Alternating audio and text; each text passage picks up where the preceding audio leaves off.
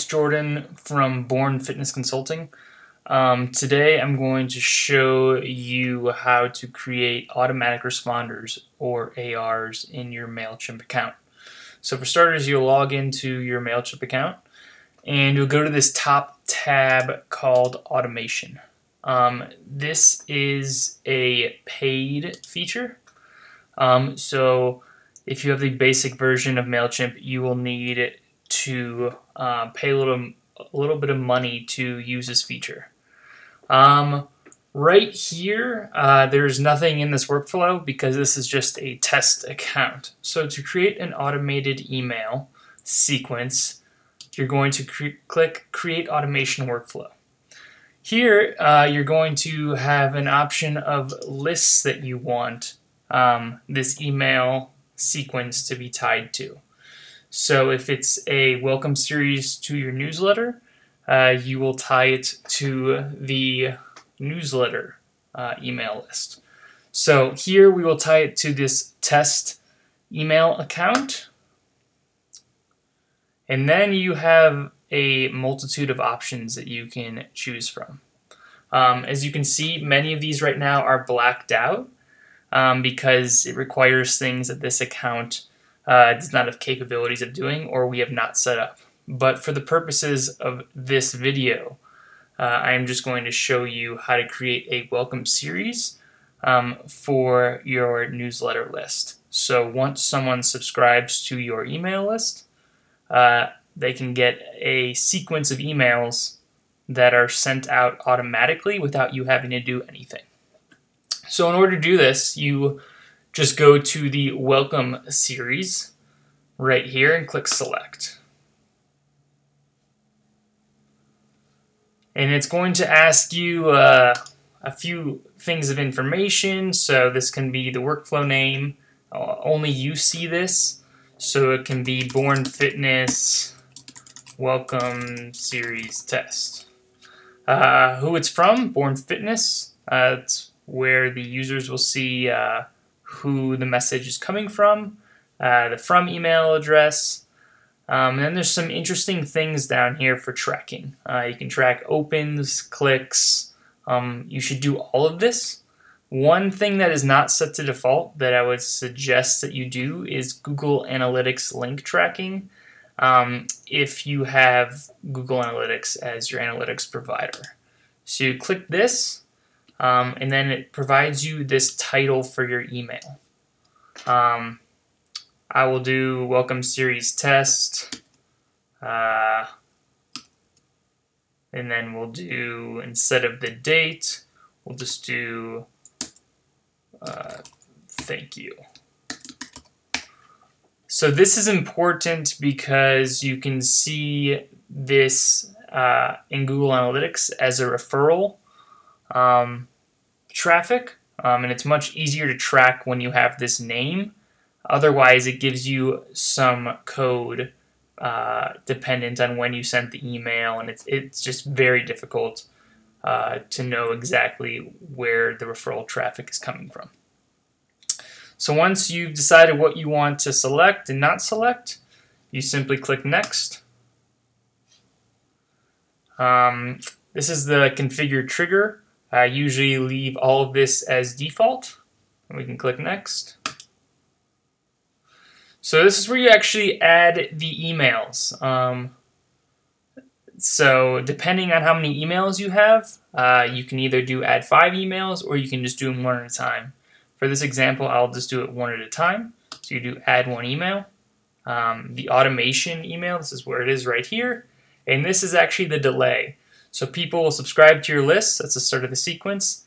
And I want to actually change that delay. Instead of 1 day, I want to make it immediately.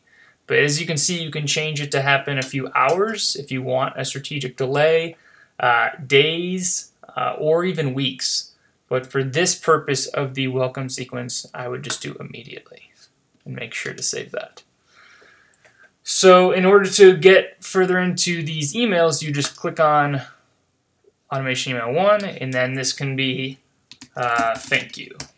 And then the subject can be thanks for subscribing. and it will carry over that title for the email. For the first email, you don't need to change this part for the Google Analytics. And then we can click Next.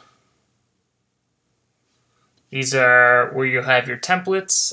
Some of you may have some saved templates that you've used.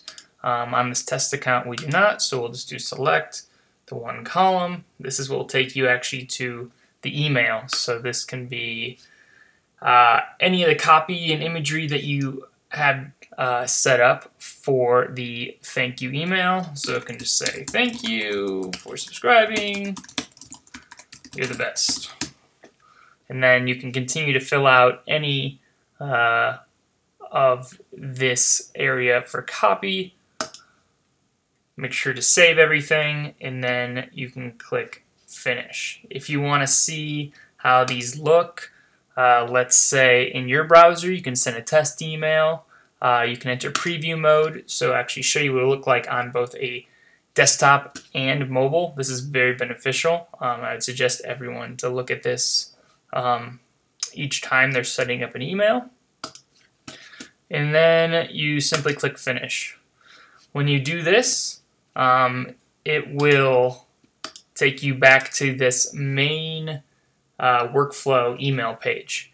And if you have multiple emails in the sequence, all you need to do is click Add Email, and then another email will come. So let's say after the thank you email, you want to send an email one day after the thank you email was sent. We can go in and edit that. So it would be email number 2. Here's some cool info, can be the subject. This is where we need to change the analytics.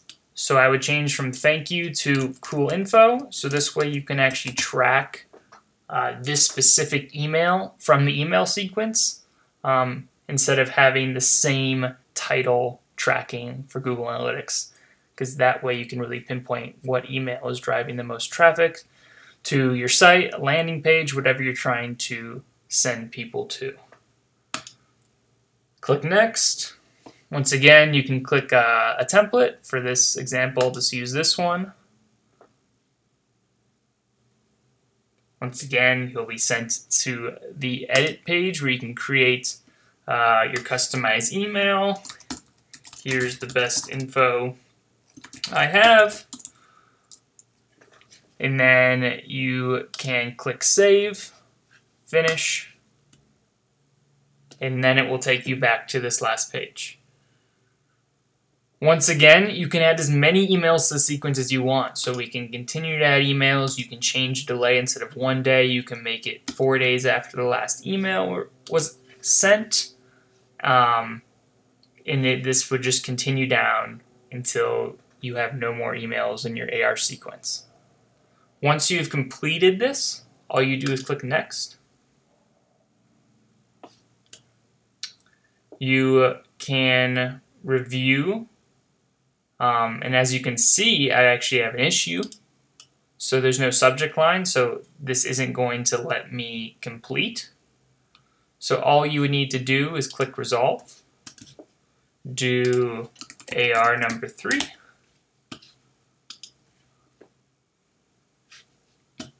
select this. Obviously I don't have any copy as we've been doing. Test, test, test. Finish. Go to Next. Everything looks good. Ready to send your workflow. And then all you need to do is click Start Workflow. It'll ask you to verify. You can. And then your AR sequence is completed. All you need to do then is click on Automation. And once this begins, you can actually click and see the opens, the clicks, how many people it's been sent to. It'll actually show you how many people are in each part of the queue right here, which is beneficial. And then if you ever want to actually edit an email in your AR sequence, you will need to pause the campaign, and then you can go in and edit that specific email. Without pausing that email, you will not be able to edit the copy within, and then just make sure once you are done editing to resume the email. And that's it. That's all you'll need to know for starting your first Welcome Series AR sequence on MailChimp.